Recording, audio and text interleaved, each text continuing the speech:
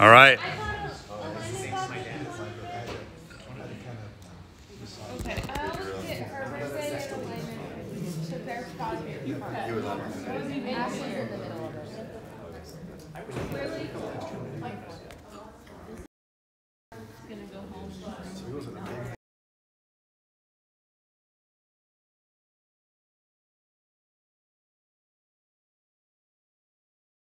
All right, guys, give me your attention.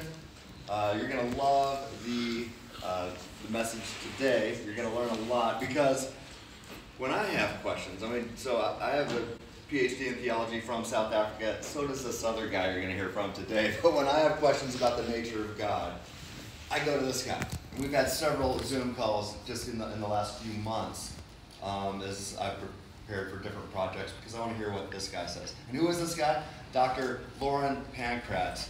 And he started a church here to reach Mormons, and he's reaching them on the street, but he's also doing academic work that's really fantastic, top-level stuff. So please welcome Dr. Loren Pankratz. All right, well, thanks for coming. First of all, I just want to say thank you to you guys for coming here to Utah on is it summer break right now? Using your summertime to come up into Utah. Man, I really respect that and I appreciate that. That's how I ended up here. So I was on a mission trip, leading a group of students here to reach LDS folks, and the Lord just sort of used that time of reaching into the culture here to show me the need and to show me and to kind of push me to engage more permanently, because we're doing a couple weeks out of the year bringing students out, and just felt like, man, I think that the Lord actually wants to reach these people that are here. There's not a lot of people reaching them, and I don't think a couple weeks out of the year is gonna change the spiritual landscape. And so we kind of figured out that probably a better strategy is going to be planting churches. And so planting a church here in Centerville, we launched our church April 3rd, 2011, and there was no other evangelical church here in Centerville when we did that. There was no evangelical church in Farmington to our north or to our southwest, Bountiful or Woods Cross. No Christian churches in any of those cities there. And so, and there's a lot more places like that in Utah where you have city after city after city with no Christian influence. And so just a really interesting environment here in terms of church planting. And I didn't have necessarily a huge heart for the Mormons. I had a huge heart for an incredibly lost place in America. I thought, this is crazy that in America you would have a place where in Centerville, where we live right now, where you're at right now, there are less people in a Christian church worshiping. And the next closest state in terms of like dismal Christian church attendance is Nevada at about 9%. So you think of, when you think of like, where's the least godly place, we think of Las Vegas, or we think of maybe Nevada's out there. 9% of the state is in a Christian church on Sunday morning. Utah as a whole, 3%. So we're like a third of like the one that we usually would think of would not be so great. And then here in Centerville, South Davis County, we're about 1%. Same thing with Provo, kind of near BYU, it's that another percent like that. Anyway, I tell you that because I'm grateful that you're here. I'm grateful that Christians are taking an interest in reaching people for Christ here in Utah, and so that's what brought me here. Gabriel in the back. I don't know how many of you guys know Gabriel or not, but he's the same story. He and I both at different times, in different ways, were brought to Utah to reach people for Christ, and it happened through mission experiences like the one that you guys are on right now. So I would tell you also that as you leave from here, you go back home, to keep Mormonism on your mind. Pray for us out here. Pray for the ministry here in Utah. And if you ever get interested in having a longer kind of cross-cultural ministry experience and you want to connect with a church over the summer for an internship or something like that, and just find ways to serve here in Utah, please, I'd love for you to reach out and let us know. We'd love to talk with you about that. We have an intern right now who that was her story. And we had one last summer that was her story. She was here on a mission trip, got kind of a heart to see the spiritual landscape change and wanted to be a part of that. And so contacted us, and we were able to work out and internships. So we'd love to chat with you as you go through your schooling and all that. If at any time you're interested in that, please reach out. We'd love to chat with you.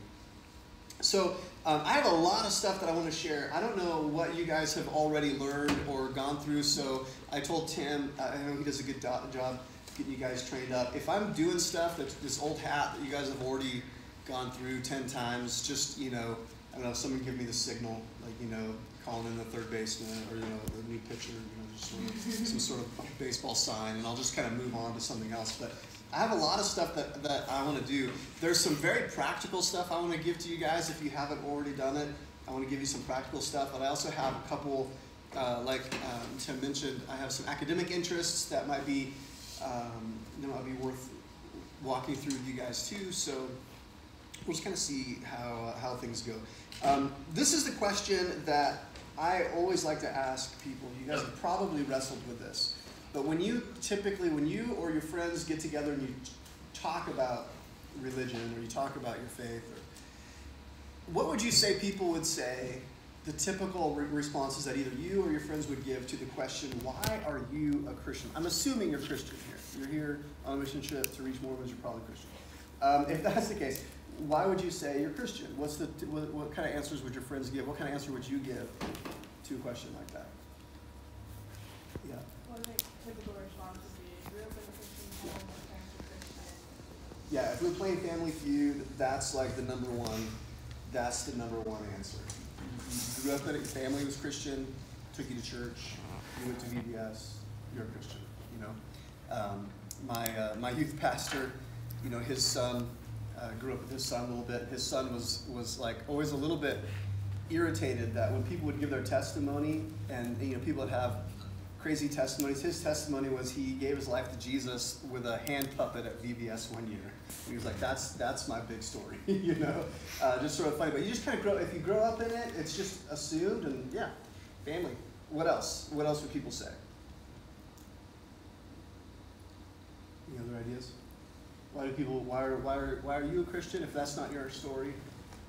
Is there another story that we tell? Well, I would just say that Christianity is the truth. Okay, yeah, that's the right answer if you think about it. But yeah, I think that's where we want to get. Maybe some of you, this is my wife's story. A friend invited her to church. Invited me to church. It's a little bit sleepy making that. A friend invited me to church, right? Someone invited you. Maybe you had a religious experience with Jesus. Had some kind of. We had a gal at our church not too long ago who. That was kind of her story. So people have different things. And so the question then is, why is your friend a Mormon? You've got a Mormon friend you're talking with, or maybe it's a missionary at Temple Square you're chatting with. Why are they a Mormon? And the interesting thing is the answers aren't going to be all that different, right? What would you say? Grew up in a Mormon church. Yeah, same kind of answers that you did. My family grew up with it. The same reason why if you grew up in Islamabad, most likely initially you would be Islamic. If you grew up in predominantly Christian areas, you're going to be Christian. If you grew up in a predominantly Mormon area, you're going to be Mormon. Because we have, and this is good for us. This is survival. We need to trust our parents. If we can't trust our parents, you're gonna die of starvation or whatever.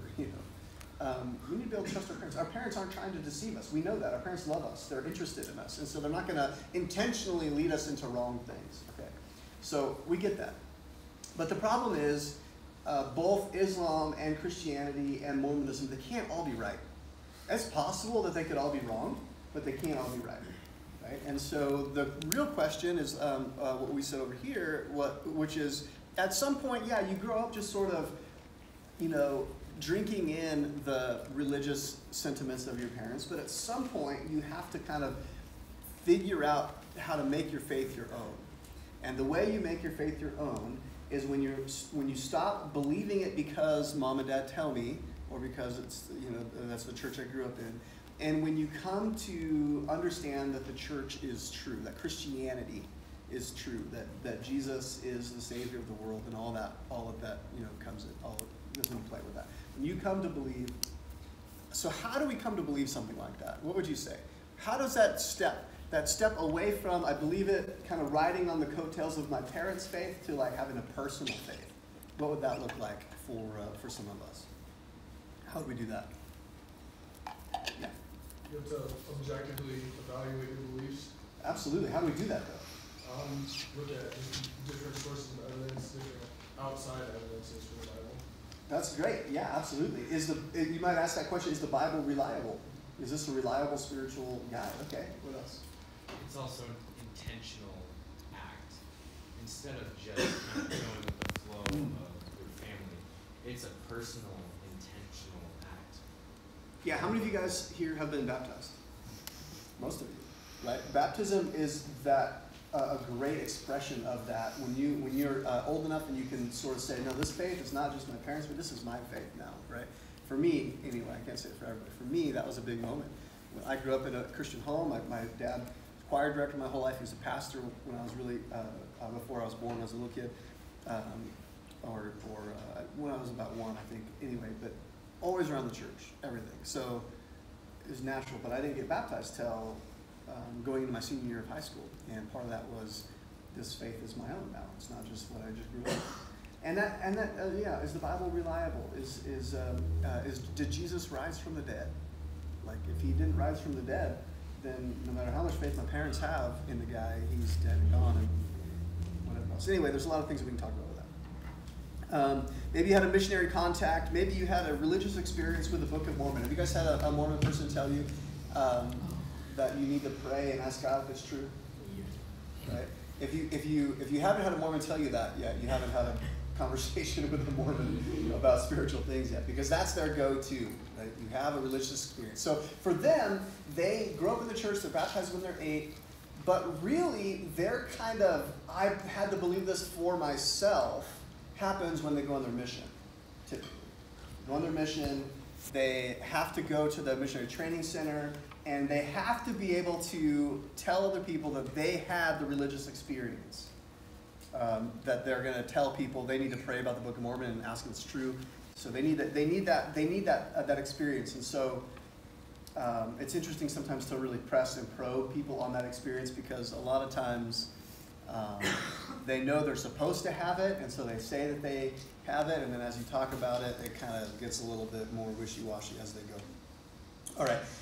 But anyway, religious experience, the family experience. They were invited or pressed into it by a missionary or something. Those are the common kind of things. And they're not, I guess what I wanted to help emphasize is it's not that different than most of us. We happen to come from a tradition that's true, and so we have truth on our side, and that helps, right? But they come from a position of thinking that they do, and so we're kind of in this interesting situation now, where we need to try to, how do I then convince somebody who thinks they have the truth? This is what's interesting about ministry here in Utah. They're not unchurched, they're wrong churched. How do we help them come to a saving relationship with Jesus?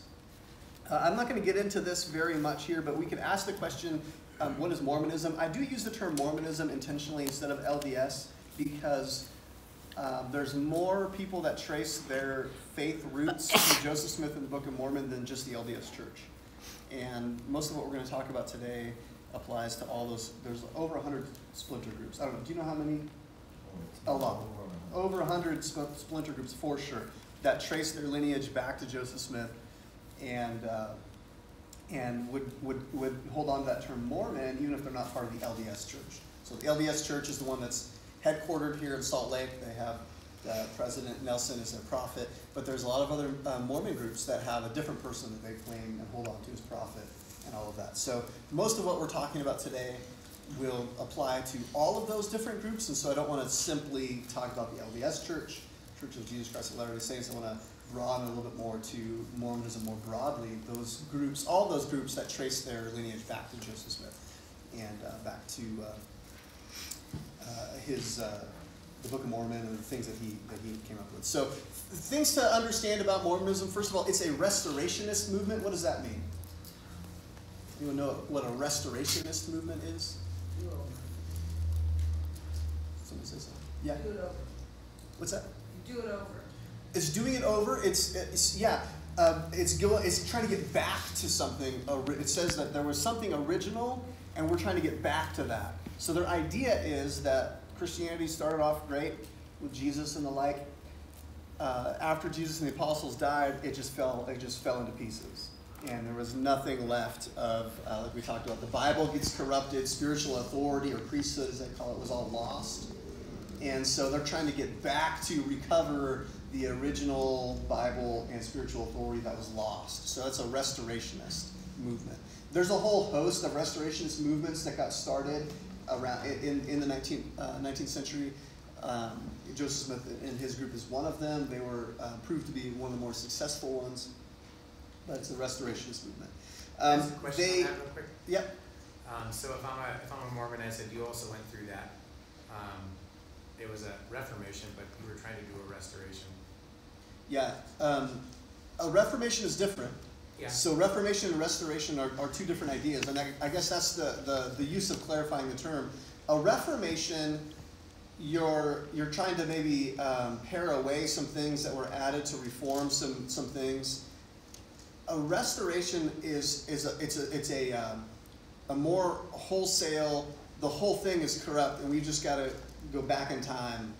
And here's what you actually need. The reformers held on to a lot of in the 1500s. The reformers held on to a lot of Christian history. They didn't reject Nicaea. They didn't reject the fundamental councils and creeds and things of the church. They held on to a lot of that stuff, but they were trying to pare away some things that had been, added on. So they are reforming, which is different than a restoration, which is a wholesale. The whole thing's corrupt, and there's nothing to be reformed. We've just got to abandon it and start something new that goes back to the original.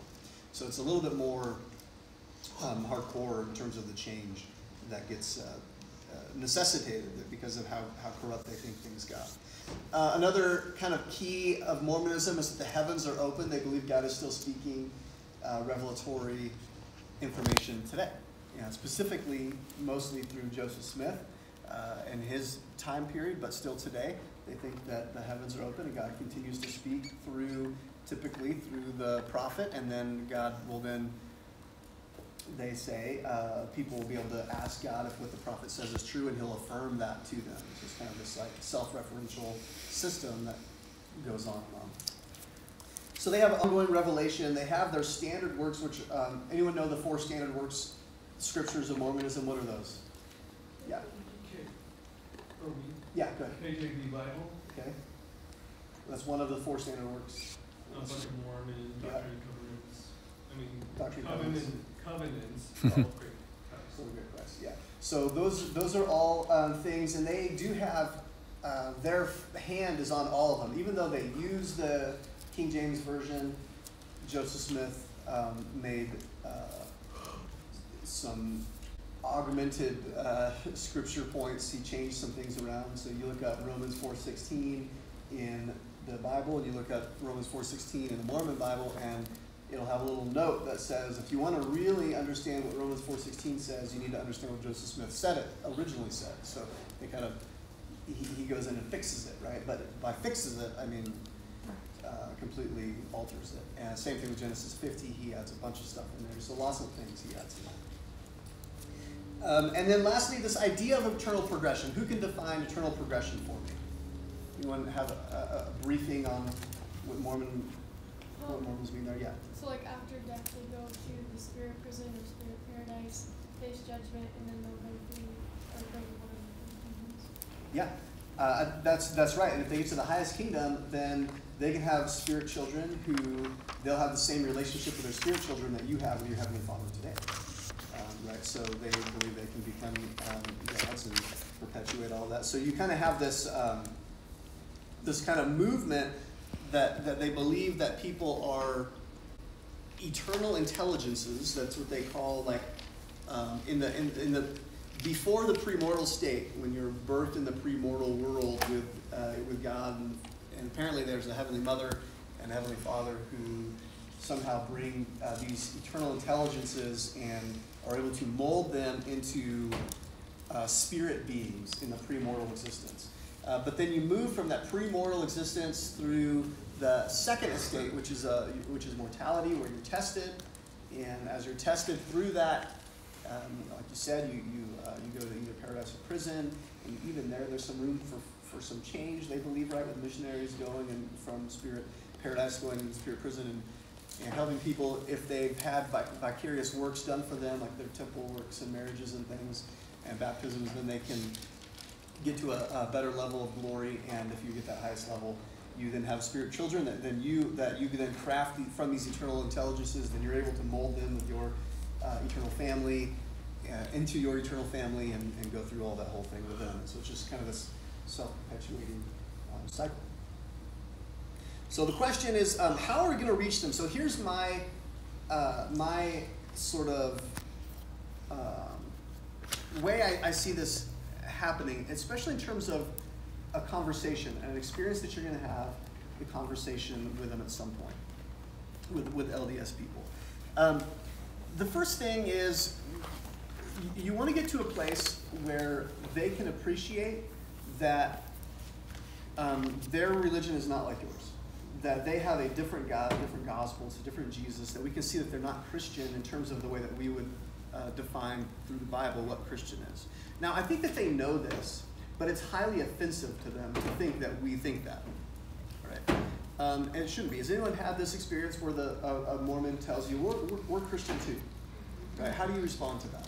How have you responded to that? Yeah. Does that make me a Mormon? Okay, that could be one way to explain it. What else? What do you mean by Christian? Okay, that's a great question. Defining Christian. Yeah, I think that's essential.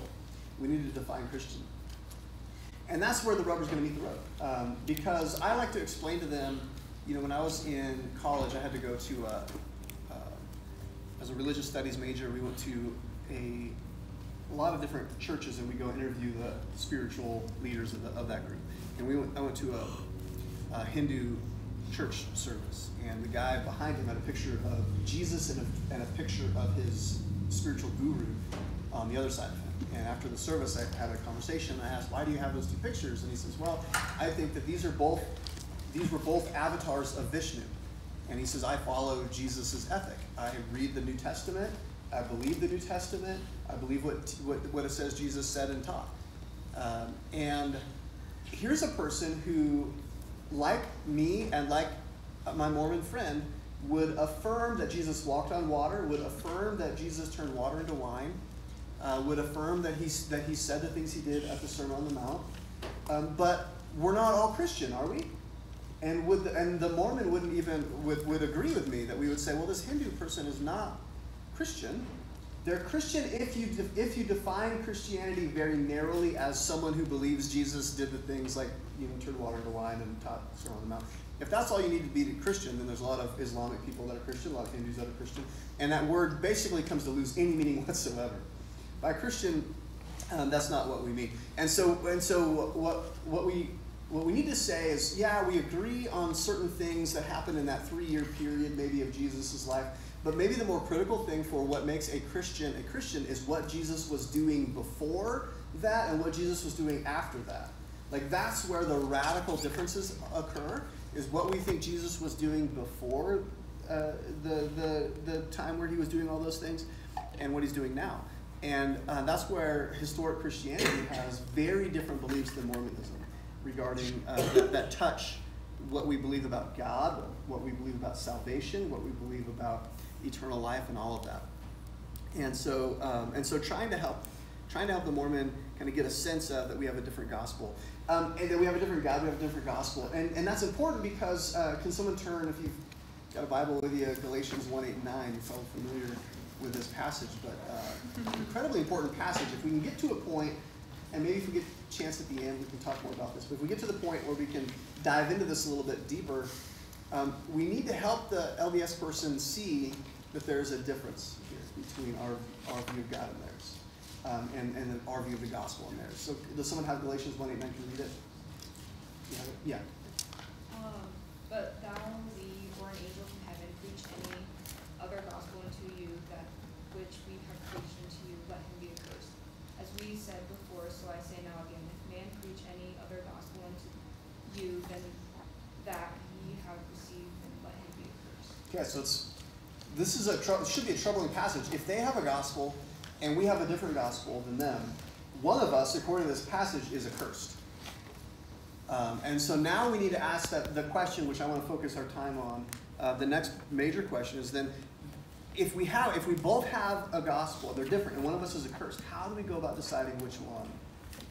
How do we go about figuring out which one is the one that should be followed, so that we're not in spiritual jeopardy here? And there's a lot of reasons why we should doubt Joseph Smith and should instead trust the New Testament. So we're going to talk about that a little bit. And then the last thing is we also need to get good kind of following that, not to just end in despair, but really good at learning how to speak the gospel to Mormons.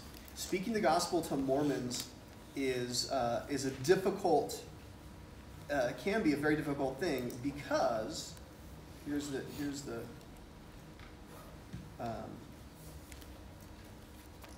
in terms of how we talk about theology with a Mormon,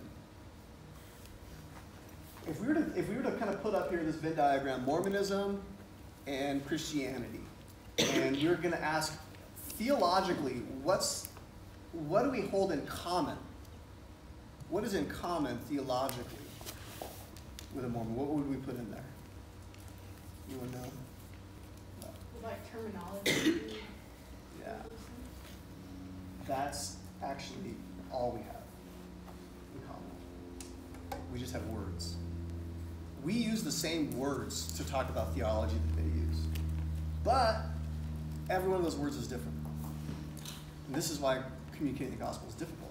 It'd be like, it doesn't make a lot of sense if you're going to go to, let's say, a place in inland China where they speak, Mandarin, and you run in there and try to speak English to communicate the gospel. Why would that make any sense? They'll hear the gospel, they'll hear the words that you're saying, right? But it's not going to mean the right things to them. And there's kind of a similar problem that we have, as if we just go in and bust open the 4 spiritual laws, or we just talk about you need to be saved from your sins, you need to trust in Jesus, and we just kind of run into those things. They're going to hear all the things that we're saying, but they're not going to hear it rightly. They're going to hear it through kind of a Mormon dictionary, theological dictionary that they grew up with, that's going to make them not be able to hear what you're saying well. And so this is why this gets to be a difficult task here, because you can use the same words, but they mean something different to them. And so they can say something like, a Mormon can, being fully sincere, can say, I believe in the substitutionary atonement of Jesus Christ, the Son of God, that by faith in him, he gives me the grace to receive eternal life. They could just, and you listen, every single word that I just said means something different to them. And that's why communicating the gospel is difficult, because we've got to get through that language gap, that language barrier. And that's hard. It's hard to do. That's one of the things that will take you the longest time in a real conversation with a Mormon, is helping them get through that language gap to actually hear the gospel. Because if we just use the same words that we always use, then we're just going to get, they're going to hear it the same way they've always used those words, through that Mormon lens, and they won't actually hear the gospel, right? But Romans, go back to that real quick. Romans 10, 14 and 15. Someone else, let's just turn to that. Someone else have Romans 10, 14 and 15.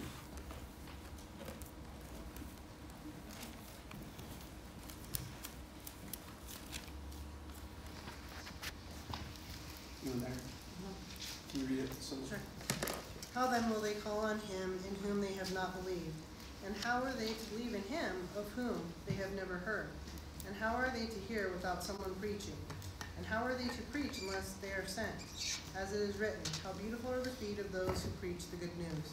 It's a good thing is you guys, as you preach the gospel, your feet are beautified. You will your pedicure of the Spirit, right? As you guys get to go out. What's the chain then? How is it that people come to believe and put their faith in the gospel? How does it work?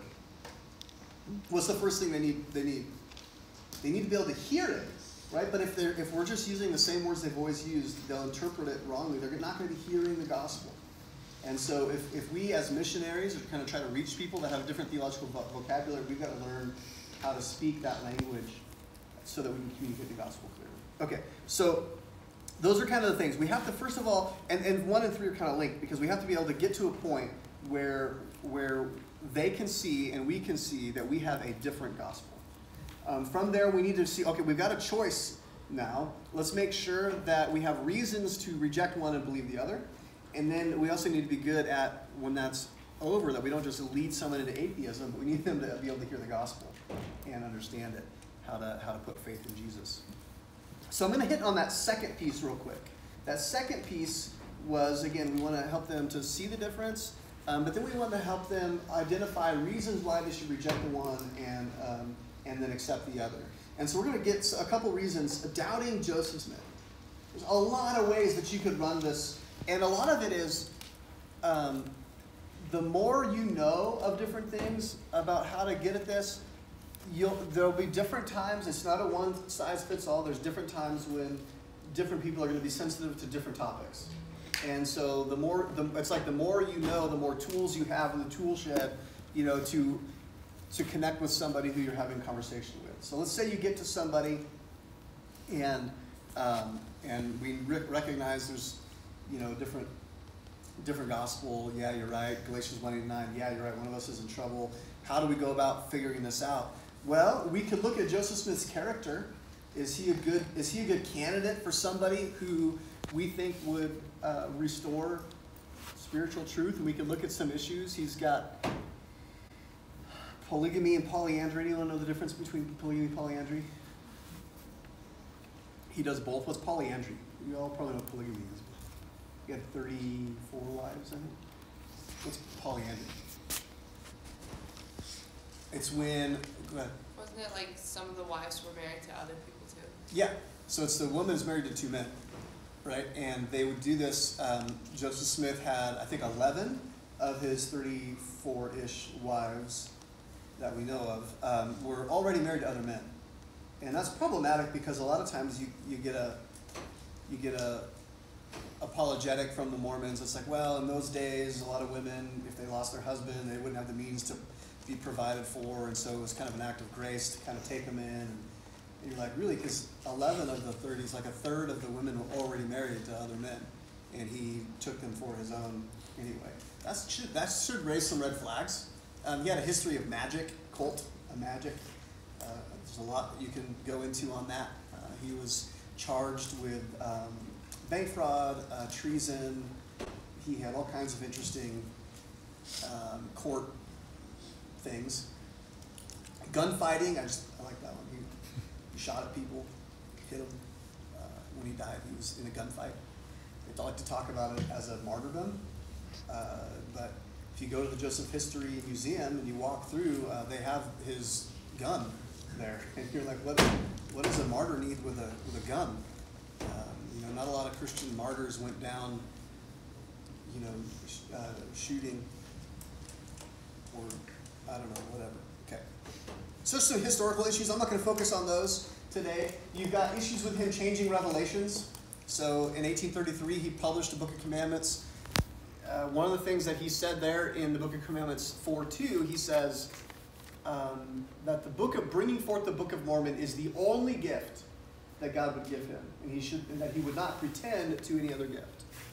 And things changed for him in the months and years after that. He was presented with opportunities to translate Egyptian material and make that into the pearl of great price. So he started, it's a whole other story, but he started going into that. And so all of a sudden in 1835, when they're going to republish the Book of Commandments, you can't say it's the only gift anymore because he's claiming that God's doing more stuff. And so he changes it to the first gift. So you can see that. And these are things that you can buy. I have a copy at home. You can buy them at Siegel Book or Deseret Book. They'll have the 1833 replica that you can own and have. You can have the 1835 one or today's one. And you can show people the change.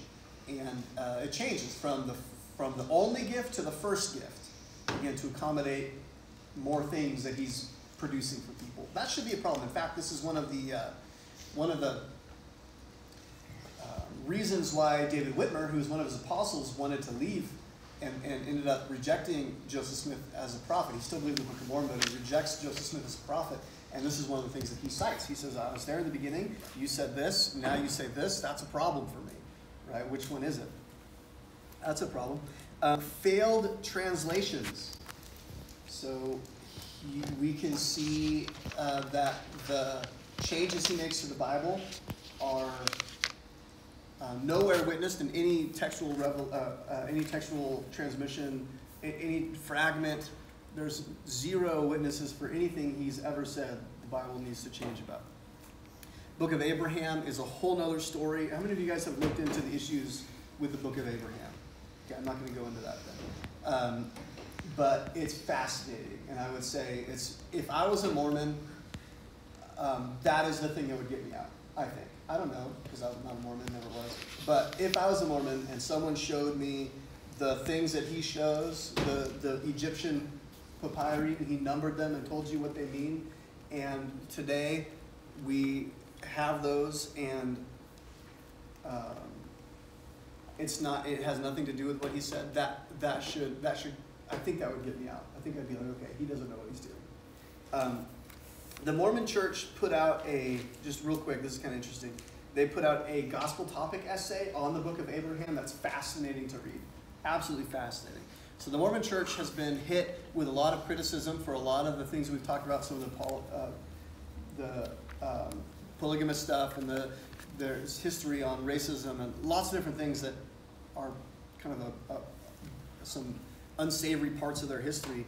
And they produce these little documents, these little essays that try to give a faithful spin for Mormons who are being confronted with this kind of stuff.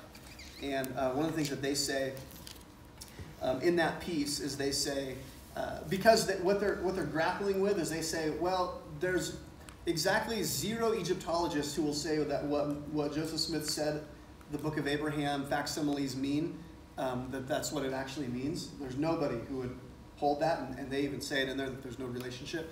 And so they have to come up with something else. And so this is they say, well, Joseph Smith's study of the papyri may have led to a revelation about key events and teachings in the life of Abraham. Okay, so that's a different thing. Now they're saying maybe he didn't actually translate anything. Maybe there's no real relationship between what he wrote it said and what the little picture was, because it's Egyptian, that doesn't work. But maybe it was just a revelation about key events. And so we can change our view. We don't need a translator anymore. Maybe it's not a literal reading like a conventional translation would be. Rather, the physical artifacts provided an occasion for meditation, reflection, and revelation.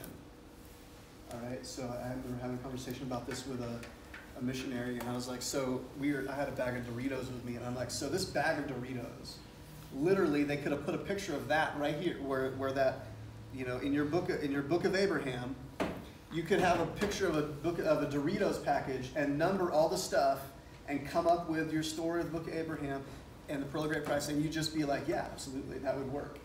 Like, that sounds good. It's not really a translation of anything. It's kind of sparked a revelatory experience, and he said, yeah, it doesn't have to bear any relationship to the text there.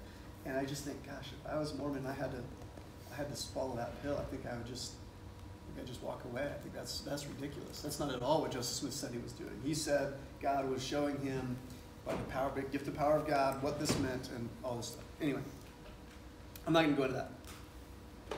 So I do want to give you guys, though, a couple ways that we test a prophet. You're probably familiar with this. What are the ways that we test a prophet?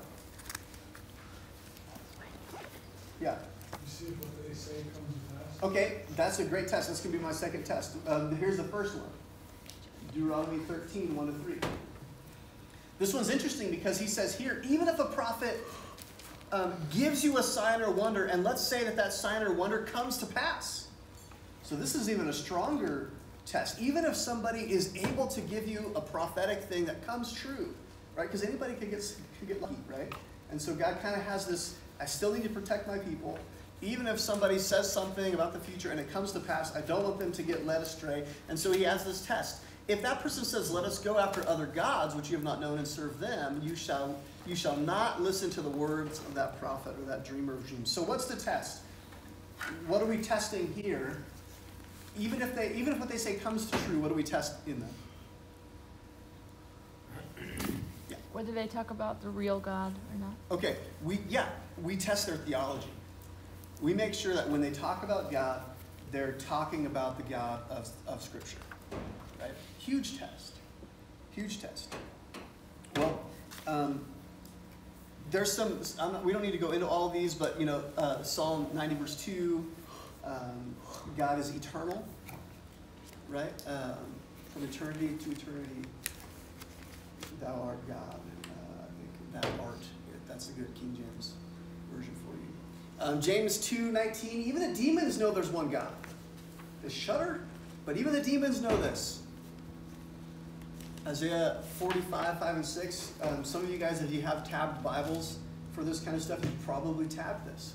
Anyone have that? Isaiah 45, 5 and 6. You ask the Bible, how many gods are there? What does the Bible tell us? Anyone have that?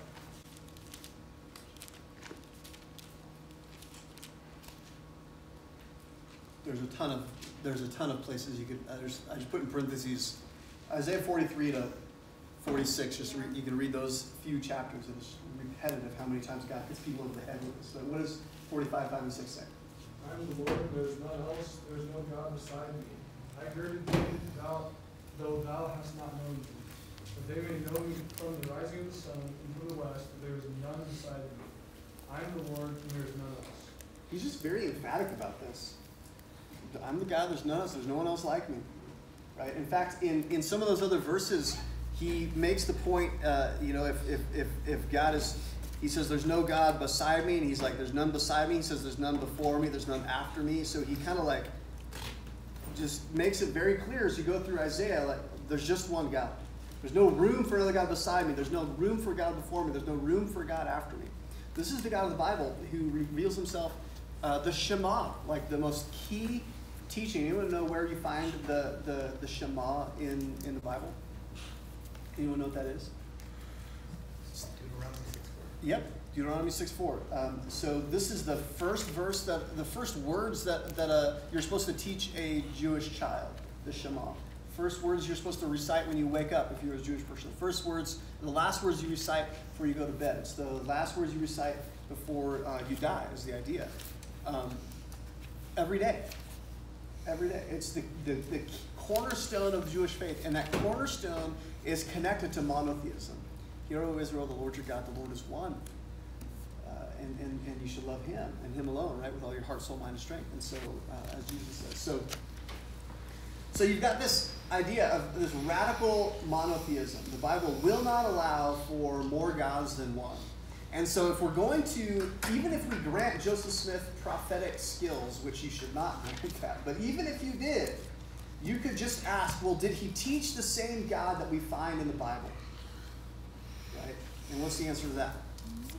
He doesn't. Now, I know from their side, they're going to say, well, no, because he restored, the Bible has a corrupted view, and I just restored it. I get that they're going to say that. But let's just understand, for clarity's sake, that his view of God is different than the God of the Bible. And the reason why this is kind of interesting right now is this has to do a little bit with what I've been writing about just recently. And there's a publication called Dialogue, which is it's called the Journal of Mormon Thought. And there's a guy who publishes there, a philosopher whose name is Blake Ostler.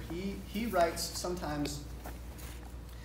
He's not an authority of the LDS Church, but he's a thinker, and he recognizes that the version of God that Joseph Smith revealed is philosophically bankrupt because it's an infinite regress of gods, one atop of another on infinitum, and it causes all kinds of theological problems and philosophical problems for Mormonism. In fact, I think that view of God, which I would call the traditional view, the view that Joseph Smith taught, that any natural theological argument that you have for the existence of God would also be an argument against Mormon theism of that variety. So, what are arguments of natural theology? Anyone know what natural theology is? What are arguments of natural theology? kalam is a natural theological argument. Yeah, it's an argument for God's existence that doesn't require Scripture. Design. The design argument, ontological argument. What?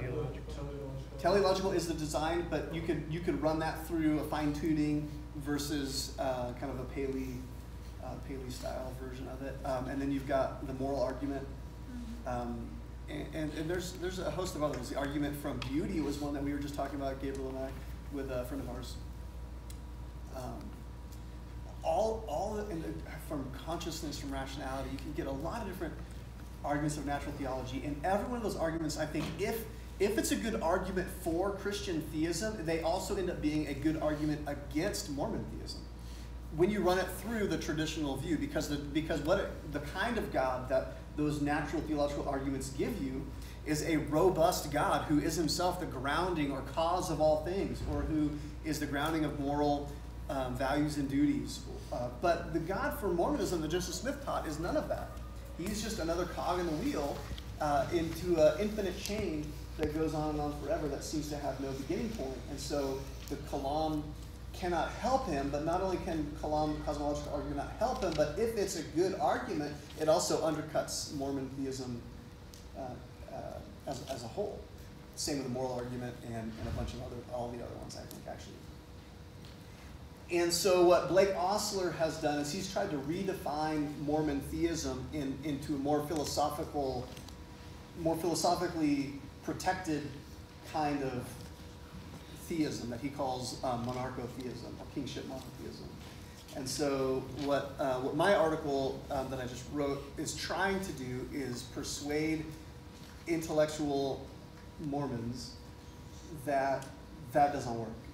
That if you're going to be faithful to Joseph Smith, that Joseph Smith's teaching on God is incompatible with this philosophical view of God called kingship monotheism, where he's trying to get the God that you need in order to have natural theology. He's trying to get, Blake Ostler wants a first cause of everything. He wants that to be God. He wants a head God who's over all the rest of them, and he tries to wrestle with some of Joseph Smith's teaching and show that it's consistent. And so what I do is just the opposite. Is I walk through specifically these two sermons that Smith gave: the King Follett Discourse and what's called the Sermon in the Grove. These are two of the more important teachings of Joseph Smith because they come right at the end of his life. This is more mature teaching. It's kind of he's kind of been building and growing and developing his prophetic skill or whatever it is. I don't know. And it's been developing, and in these sermons, he kind of lays out the full kind of weight of where his theology is headed. And so he gives the King Follett Discourse is named after a guy who had died, and he's giving a funeral sermon, but he's giving that funeral sermon not like in a graveside scenario, but at a general conference with some 20,000 people listening. This is a huge event. This is kind of a monumental sermon that Joseph Smith gives, maybe the most important sermon he ever gave. And it's called the King Follett Discourse. It's at their April 1844 General Conference. And then later, just a few months later, in June of 1844, he had gotten some backlash because of that sermon that he gave. So he gave that sermon. Some people left the church after that. In fact, William Law, who was one of his apostles, left the church and wrote a newspaper called the Nauvoo Expositor. And part of what the Nauvoo Expositor exposed was his polygamy and William Law and a group of followers' distaste in this trajectory of a plurality of gods. One of the things that they highlight. And so Joseph Smith doesn't back away from that, and instead, in the last sermon he ever gave before he was killed, June 16th, he doesn't retract or backtrack at all, but he actually advances things even further still. And so let me just give you a couple pieces of, just a taste of some of what he says in these sermons. It'd be fun to go and read them. You can find them Mormon bookstores or Mormon sources or a variety of places. But in his King Follett Discourse, he says, "It is necessary that we should understand the character and being of God and how he came to be so. For I'm going to tell you how God came to be God. We have imagined and supposed that God was God from all eternity. I will refute that idea and take away the veil that you may see. So he's telling people, maybe you grew up with a view of God that he was God from all eternity. He says, I'm going to show you that that's wrong. But that's not how God actually is. He says, here then is eternal life, to know the only wise and true God. And you've got to learn how to be gods yourselves, to be kings and priests to God, the same as all gods have done before you, namely by going from one small degree to another, from a small capacity to a great one, from grace to grace, exaltation to exaltation, until you attain to the resurrection of the dead and are able to dwell in everlasting burnings and to sit in glory, as do those who sit enthroned in everlasting power. So you've got to learn to be gods the same as all gods have done before you. So he's starting to lay out this view that that is nicely summarized by Lorenzo Snow. He's got that famous couplet. It's called that poetic kind of way of putting this. Anyone familiar with that? Lorenzo Snow couplet? How does it go? Do you know? As man is, God once was. As God is, man may be. Yeah, sharp. I love it. Yeah, exactly. So that's Lorenzo Snow, who later became prophet of the church. He wrote and published that during Smith's lifetime, and Smith affirmed it. He said, "That's good theology. You nailed it, Lorenzo." And then Snow was later went on to be prophet and all that. Kind of sums up this view that God was once just a human living his life on some other place, just like you, and he passed his test, qualified for exaltation.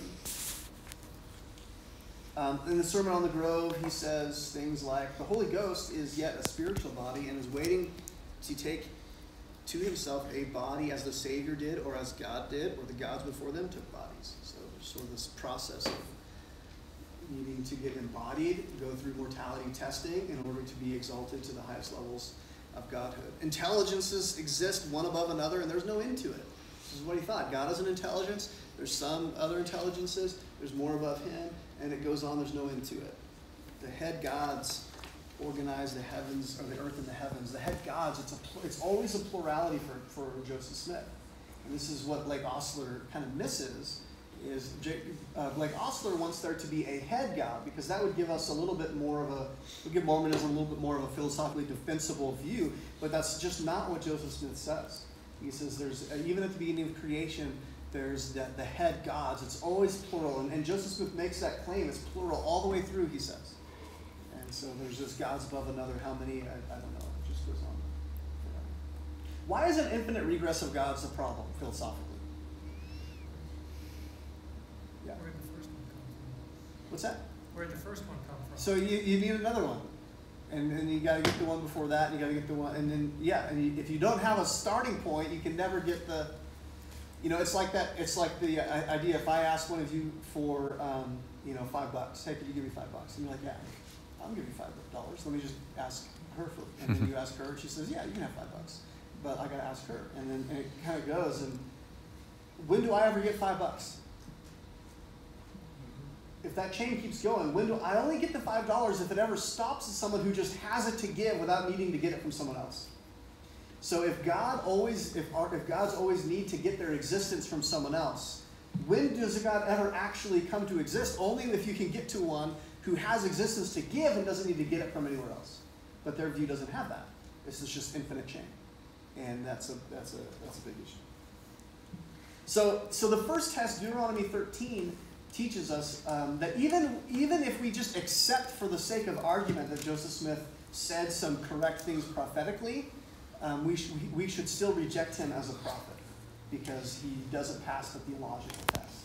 His view of God is foreign to the God of the Bible. But we shouldn't accept the fact that Joseph Smith is a good prophet anyway. There are lots of ways to show that Joseph Smith is not a prophet. And this comes to the second major test that we ought to think about, and I'm sure you guys have looked at this before, but Deuteronomy 18, 20 through 22. Lauren, before we get into that, can we camp a little more on Ostler? Sure.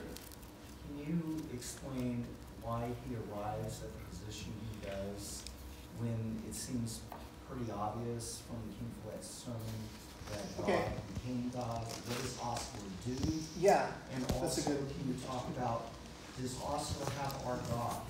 No, he still doesn't have our God. And in fact, at the end of the day, his view of God is still not the God of natural theology, and is still refuted by all the arguments for natural theology anyway. So he doesn't actually get out of the quandary that he thinks he does, because he still believes, he wants to get rid of the infinity of God's bit, but he still believes that God himself is subject to eternal laws. And the way that his divinity grows, or the way that his divinity is expressed, is in harmony with eternal laws and principles and priesthoods that exist outside of God. So there's still these external things to him that he has to lean on in order to get divinity. And he could actually lose them. He thinks that God could actually lose those things, that he could, for a variety of reasons, lose his divinity. To get divinity? So Yeah, God so hasn't always been God? He has this developing idea that though he was divine, in the same way that he believes that Jesus Christ was divine before he came here, but he's even more divine later, after the mortal existence. So he actually grows in divinity and power and all of this. He grows still today as we are exalted. His kingdom is enlarged, and that's this enlargement process. That takes going through mortality. But he believes that it's possible for God to have failed the test in mortality, and then been demoted and knocked out of divinity. Or he believes that there needs to be someone to exalt him, and so it's possible that those other gods could have just failed to do so, and he could have been stuck without ever being exalted. So it's still not the kind of God that we serve, who is from everlasting to everlasting, God, enthroned forever, and everything else. Right? It's a totally different idea.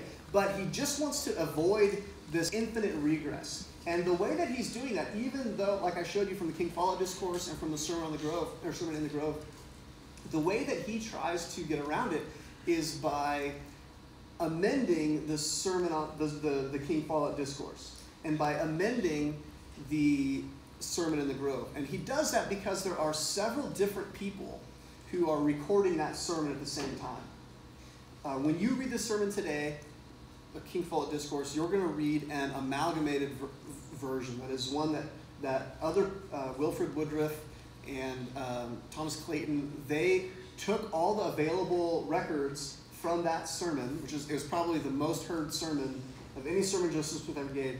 We have the most accounts of that sermon from any other sermon he gave, so it's not that hard, not that much is in doubt. But he'll just take that and he'll kind of try to grab a hold of some place where there's a difference in what one person shorthanded recorded from what another person shorthanded recorded, and he'll try to argue and change what he thinks Joseph Smith said in order to fit his thing. And so one of the things that I do is walk through the changes that he calls for and try to show that they're baseless, that's not the right textual critic kind of way to assess what Joseph Smith actually said. So that's one of the things that he does. Do all the versions state that God became God? Yeah, so this view right here, let me show you this one, for example.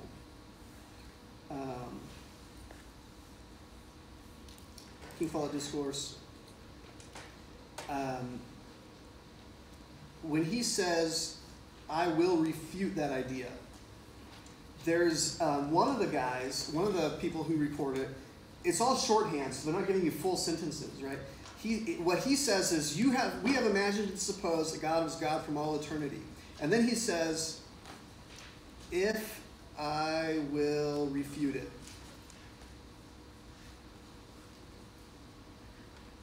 And so author says, if I will refute it. Joseph Smith doesn't refute it. He just says, if I will refute it.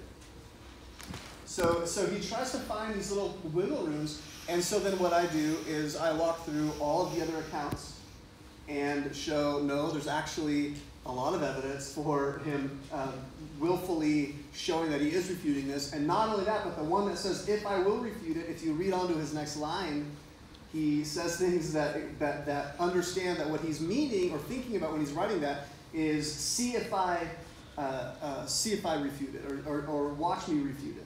So it is affirmed, even though the way he wrote it is less elegant or clean or obvious. But when you read his fuller account, you see that what he says is actually meaning the same thing as the rest of them mean when he says it. So he tries little tricks and things like that.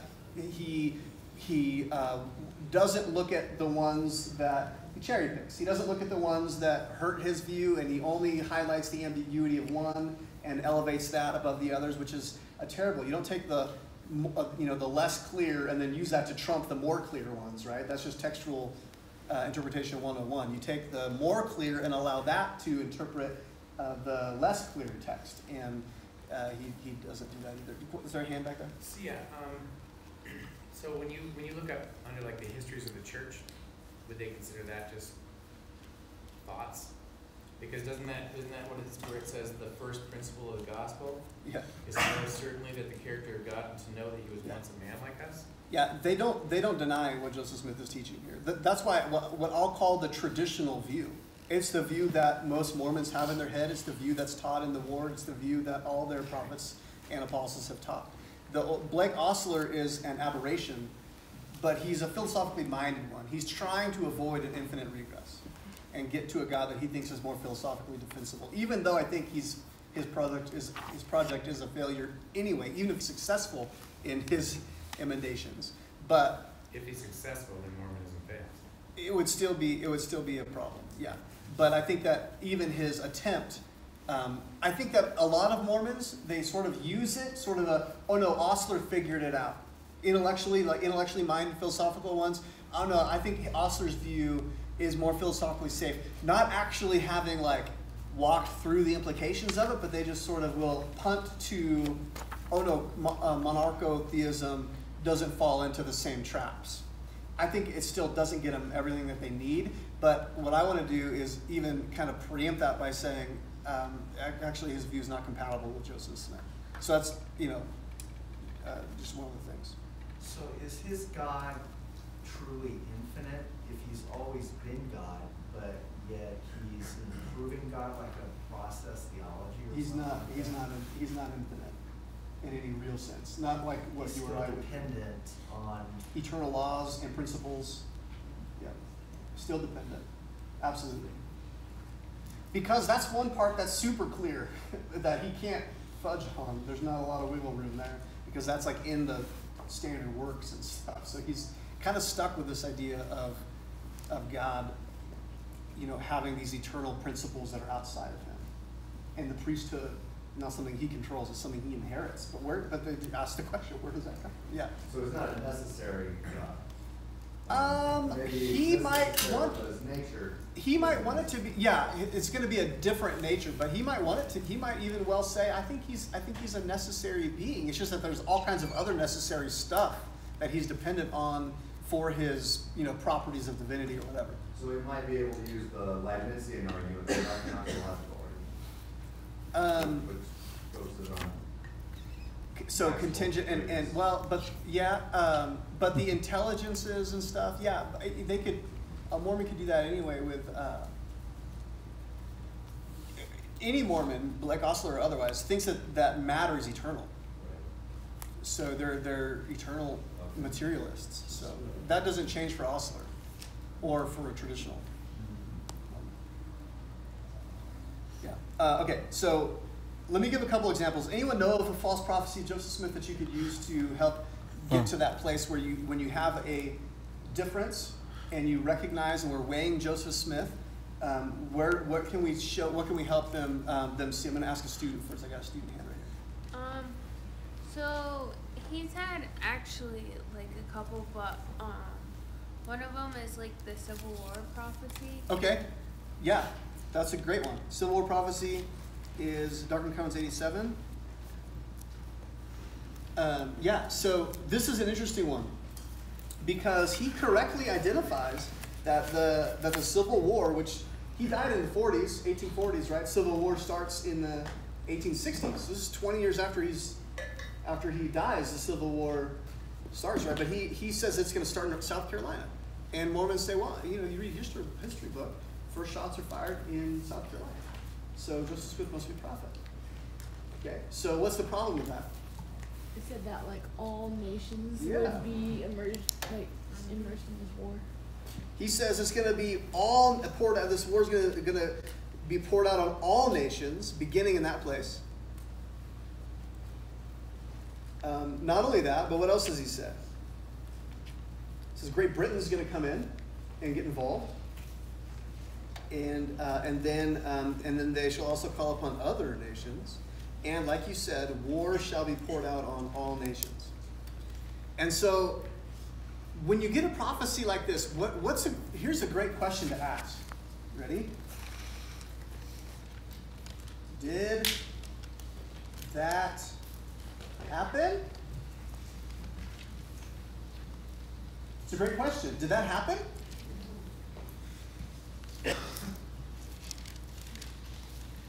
What is the Mormon going to say? No, that didn't happen. So what did Deuteronomy 18:20 through 22 tell us? We didn't read on, did we? Second test of a prophet. Oops.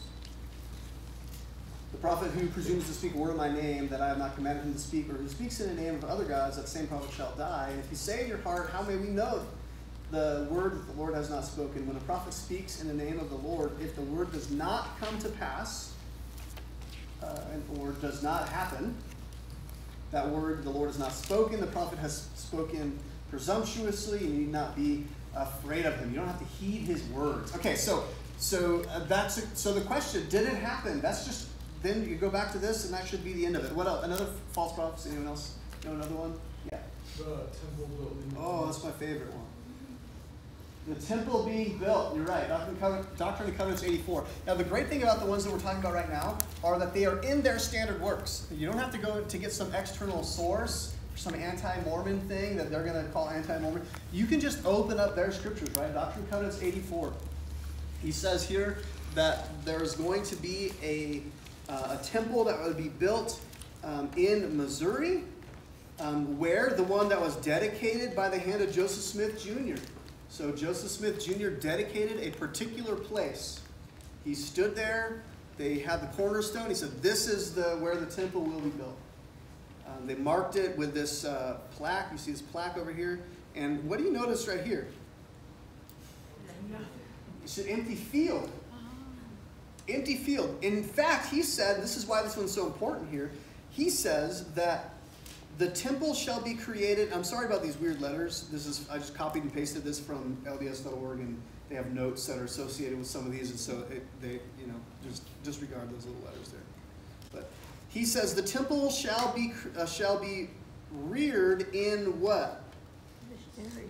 This generation. Is there anybody living today who was living in Joseph Smith's time? 0 people. Yeah.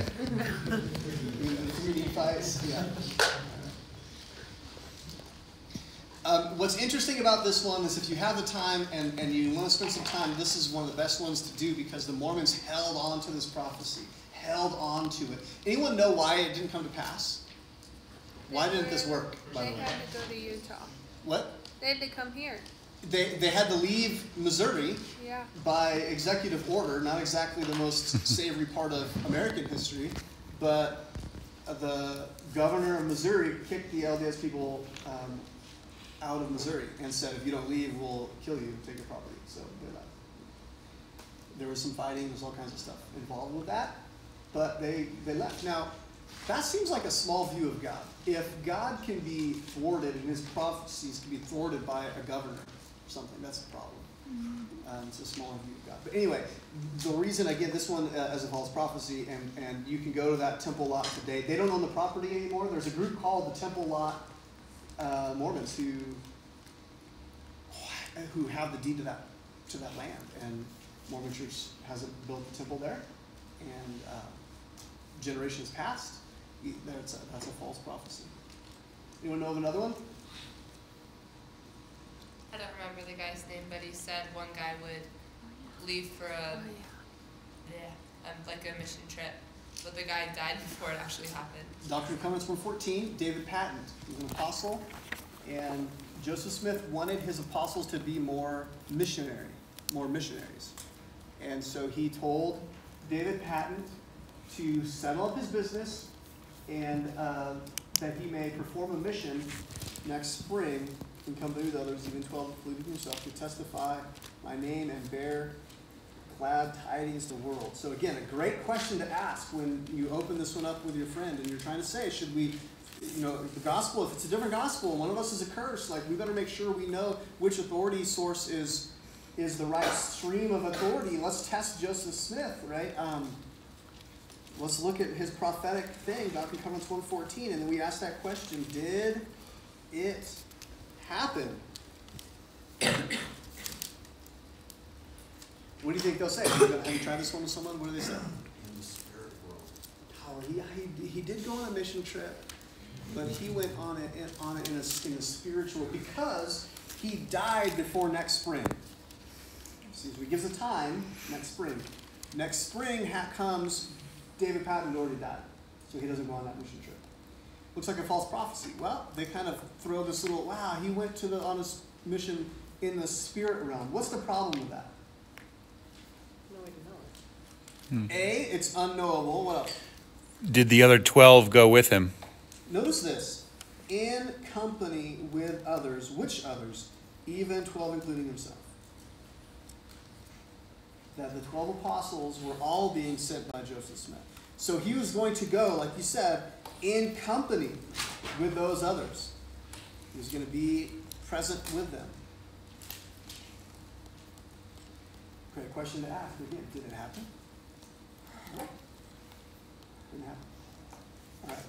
What else? Any other false prophecies you guys know of that are easy to hit? Easy to hit. Canadian copyright incident? From in the Toronto one, that one is a good one, but it's not in their scripture.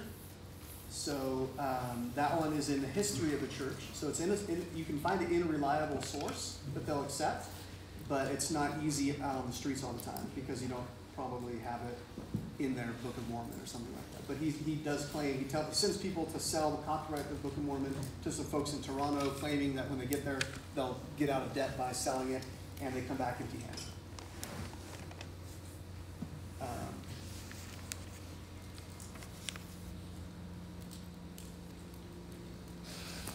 Doctrine and Covenants 1:11.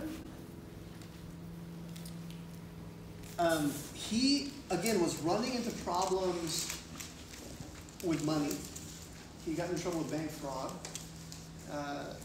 He needed to raise money. He sends his apostles to Massachusetts, to Salem, Massachusetts.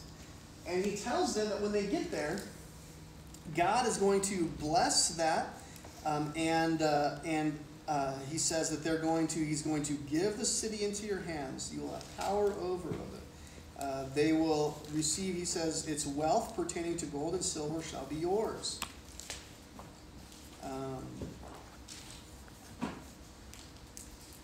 They will inquire diligently concerning the more ancient inhabitants, founders of the city, for there are more treasures than one for you in this city. Don't worry about the debts. God's going to provide. You'll get over there.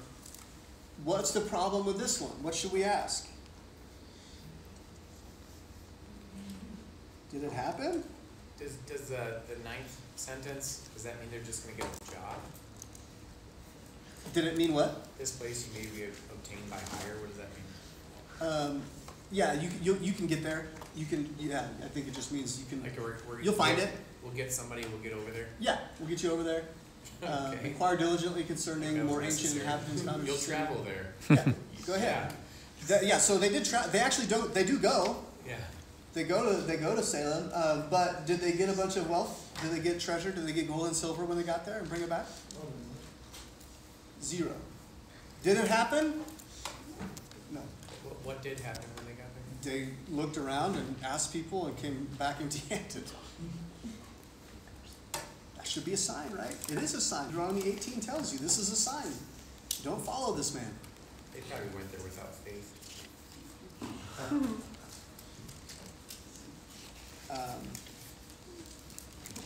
1 Nephi 13, the whole chapter of 1 Nephi 13 is an important one. This is what they say would happen. Again, a historical claim that in Joseph Smith's time was untestable. He claims that the Bible would be corrupted, that specifically the book of the Jews, which would be the Old Testament, would be corrupted after the time of Jesus and the apostles. So Jesus and the apostles are going to die, the Bible is going to be corrupted, and so, you know, in Joseph Smith's day, let's say right here, if you're 1830, oldest Old Testament text that we have in Hebrew were from about 1000 AD. Okay? And so that led to some questions, you know, well, what happened to this whole period of time before that text? Could the Bible have been, corrupted during that time? Well, we couldn't. We had Jesus' words that said, you know, my words will never fail. You had the Bible in Isaiah, I think it's 40 verse 8, where he says, you know, the grass withers, the flowers fade, but the word of God stands forever. So we had some like scripture to hold on to that says it hadn't been corrupted, but in terms of like evidence, we didn't have anything, right? So what changed in the 40s? What changed with this view? What's that? The Dead Sea Scrolls. So in 1947, we discover the Dead Sea Scrolls, which on the most conservative estimate, you've got a bunch of Old Testament Hebrew texts that predate Jesus by at least 100 years, a lot of it even longer than that.